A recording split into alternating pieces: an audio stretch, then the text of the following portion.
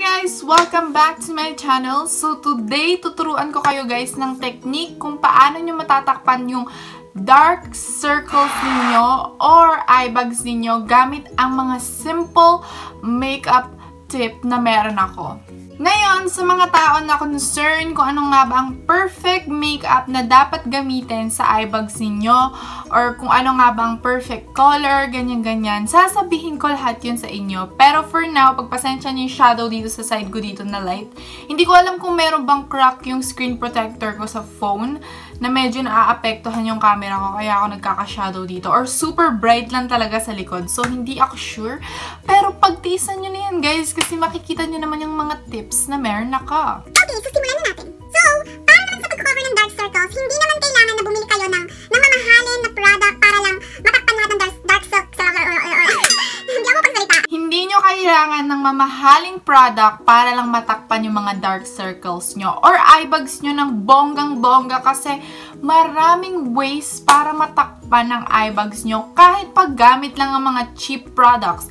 Hindi ko sinasabi na cheap product na mga fake product. Siyempre, branded dapat. Pero cheap lang. May mga branded kasi na super expensive. Ganyan, may mga branded din na affordable lang. So, dun tayo sa affordable lang. Para naman cheap lang tayo. Para naman hindi tayo wagas mag-spend sa makeup.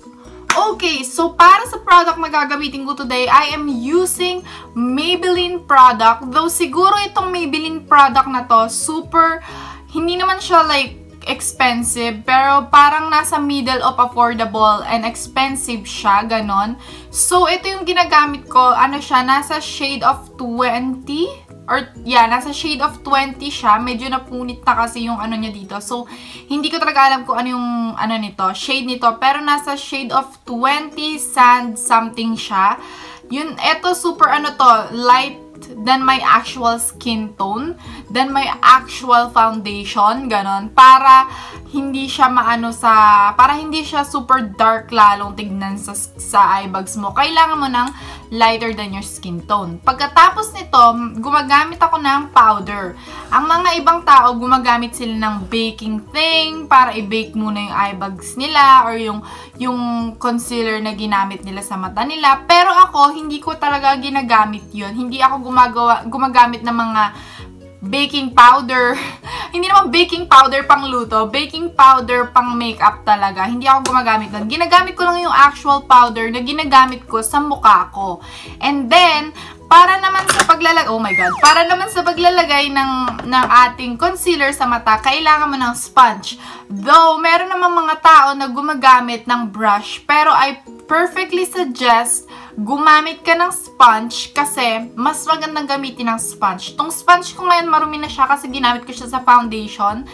Pero lagi-lagi ko tong hinuhugasan, lilinisan, ganon. Kasi required talaga yun sa sponge. Para naman sa paglalagay sa eyelid or sa ano, sa eyebags, kailangan mong gamitin itong side ng sponge. And kailangan mo rin basahin yung sponge mo para makain ng sponge mo yung mga oil and then yung sobra sa concealer. So, simulan na natin. Ipapakita ko sa inyo guys kung paano i-apply yung concealer sa mata ninyo. Ngayon, kung hindi nyo guys nakikita kasi hindi naman actual camera yung ginagamit ko or professional camera para makita nyo lahat. So, meron akong eyebags. Malaki siya kasi lately hindi ako nakakatulog na mabuti.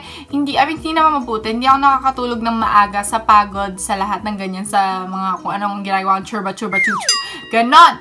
So, ayan, hindi nyo nakikita. Pero meron talaga akong eyebags, guys. Hindi ko alam kung, wait lang. Hindi ko alam kung makikita nyo siya ng ganito. Ayan, malaki siya. Malaki siya. As in, super laki niya. Kaya simulan na nating takpan yan kasi nakaka-annoyed. Ayan, so simulan na natin. First na kailangan mo gawin is, kunin mo na yung concealer. Makapagsalita na yung araw na to. Hindi ko alam kung bakit. So, unang gagawin natin is maglalagay tayo ng concealer sa ating mata. Paano nga ba natin to ilalagay? Ganito guys, ipapakita ko.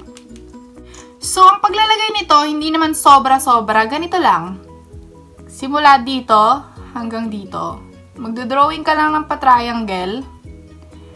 Or kahit anong gusto mong gawin sa mata mo. Pero ang ginagawa ko talaga, pa-triangle. Pero mukhang hindi pa siya nung pa-triangle itong nagawa ko today. Pero curry bells lang yan. Ayan. Ganyan. So, pagkatapos nyan, Ganyan yung dapat mong gawin, okay? Para matakpan yung circles mo. After nyan, kukunin ko yung blender ko and then ibe-blend ko na yan. Ngayon, pag nagbe-blend talaga ako, napapapangit yung mukha ko kasi nga, kailangan mong ngumanga. Pag nagbe-blend ka dito, talagang todo nga, alam mo yun. Parang, ano man nangyayari sa'yo, whatever, kung ano man nangyayari sa'yo. Pero kailangan mo talagang ngumanga ng bongga-bongga. Tapos, i-blend mo lang yan ng sobra-sobra. Parang, ano lang, blending, whatever blending. Ganyan dapat yung maging look. Super, light than your skin tone or your foundation dapat. Para, ayun, pag naglalagay ako ng ganito, nilalagay ko muna yung foundation ko all over my face. And then, next day yung concealer. Ganun ako maglagay. Ewan ko lang sa inyo. Pero ganun ako maglagay. May mga tao kasi na nauuna yung mga concealer, ganyan-ganyan sa mata, para lang ewan kung bakit ganun. Pero, meron tayong mga different ways sa paglalagay, okay? So, after ko ma-blend, kitang-kita nyo naman sa camera, guys, na dito at dito, magkaiba na sila. Ito, super bright na niya. So, very helpful yan. Maganda yan pag ganyan. So, i-blend mo lang yan ng sobrang ganda. So, na-blend ko na siya. In-off ko muna yung camera kasi ang pangit ko kung nag-blend best. Tapos niyan, ang gagawin mo, maglalagay ka ng powder. Paano mo ilalagay yung powder? Ganito ang gagawin mo. Kailangan mo ng brush. Tapos, ito yung powder mo. I-ganyan mo lang yan. Ganyan. Kailangan may makuha kang powder. And then, ang gagawin mo is, lalagay mo siya sa eyelid mo. Huwag mo siya munang i-blend. Ilalagay mo lang. Parang idadab-dab mo lang siya sa eyelid mo. Kung saan ka naglagay ng concealer. Ayan. Huwag mo muna siya i-blend. Ganyan muna yan. Gawin mo na muna yung susunod. And then, mamaya na ang blending.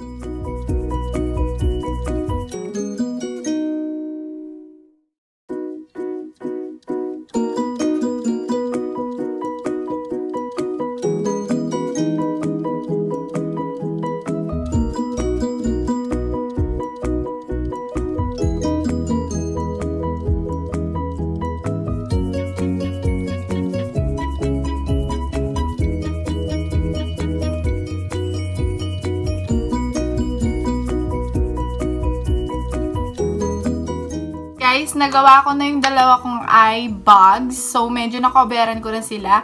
After nyan, pagkatapos mo maglagay ng powder sa may eyebugs mo, wag mo siya munang i-blend. Ang gawin mo doon, i-leave mo lang siya doon for 2 minutes or 30 seconds or whatever. Pero iniiwan ko yan sa may mata ko ng 2 minutes. So, medyo matagal ko nang naiwan yung dito sa side na to. Ang gagawin mo lang dyan is i-blend mo na yan.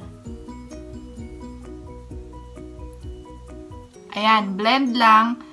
Tapos, i-dab mo ulit sa powder mo. Tapos, this time, may blending motion nang nagaganap. Kahit na bine-blend mo na sa powder mo. Para rin maano na yung powder, ma-blend na yung powder, para hindi siya cakey tignan. Kailangan mong i-leave yung powder mo dun ng kahit konting oras lang. Para later, hindi siya cakey tignan. Tapos, yung eyelid ko rin, medyo papauderan ko na. Kasi, pag naglalagay ako ng concealer dito sa mata, medyo inilalagay ko rin dito sa tuktok ng eyelid ko. Hindi ko alam kung bakit, pero parang habit ko lang yon. Ayan. Guys, so tapos na tayong maglagay ng concealer sa mata. Hindi ko alam kung nakikita yung difference, pero dito sa salamin ko, nakikita ko yung difference. Hindi talaga ako sanay na magtakip-takip ng eyebugs, pero ginagawa ko siya most of the time. So, like sometimes, hindi naman like most of the time.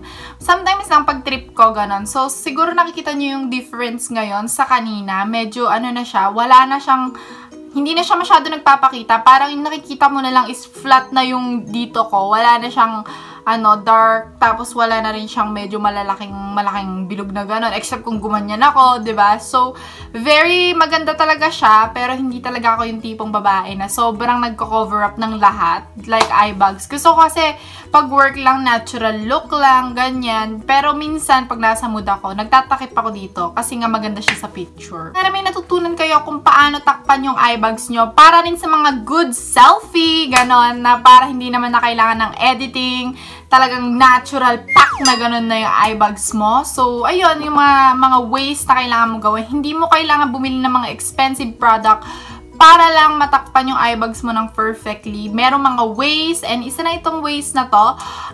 Hindi to expensive, especially hindi rin expensive tong powder ko. Affordable lang siya. So, pwede nyo rin tong gawin. Hindi nyo naman kailangang gayahin yung product na ginagamit ko. Maraming product na pwedeng gamitin dyan. It's just up to you kung paano mo gagamitin yon. Kaya sana meron kayo natutunan, and I hope you enjoyed this video. Don't forget to subscribe, like, comment, and share this video. Thank you guys! Babush!